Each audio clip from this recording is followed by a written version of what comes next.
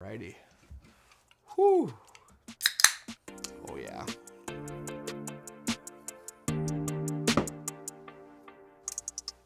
What's going on, friends? My name is John Waldman. I'm a filmmaker based in New York, and today we're talking about my top 10 favorite features about the Sony Fx6. The features that I'm about to list off, they're in no order in particular. It's not necessarily features that are proprietary to the Fx6, but anyways, let's get it going.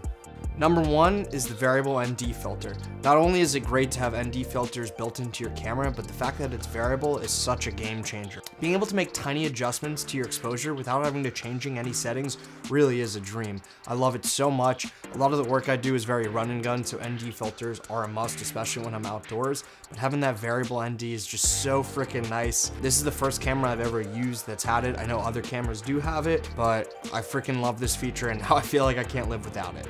Number two is the S-Cinetone profile. My last video, which I'll link somewhere, I don't know how to do this yet. But anyways, my last video that I made was all about S-Cinetone, and I listed a bunch of reasons why I love it and why you should use it.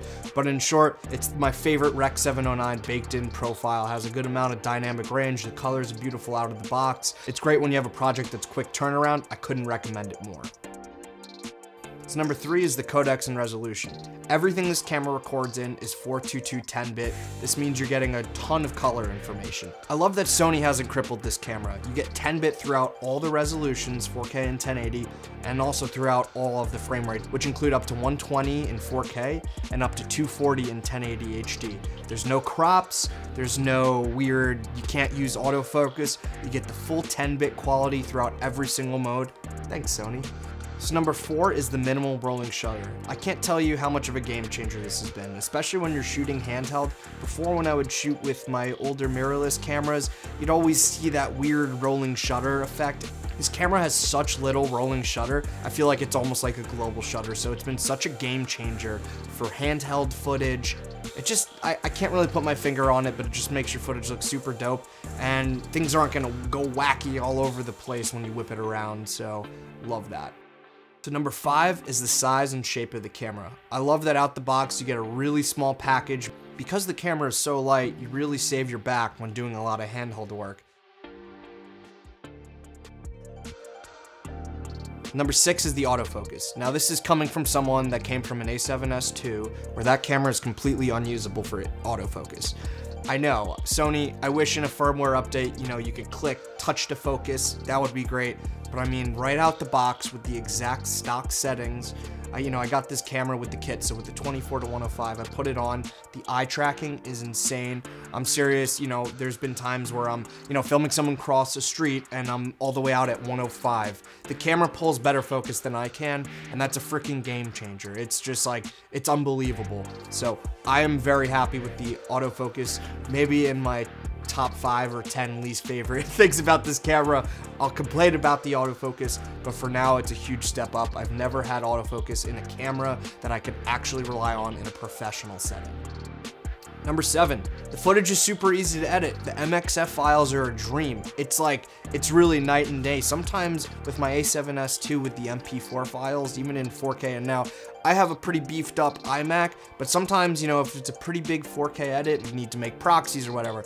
With this camera, I don't even need to make proxies, and that's just another thing that's made this investment so worthwhile.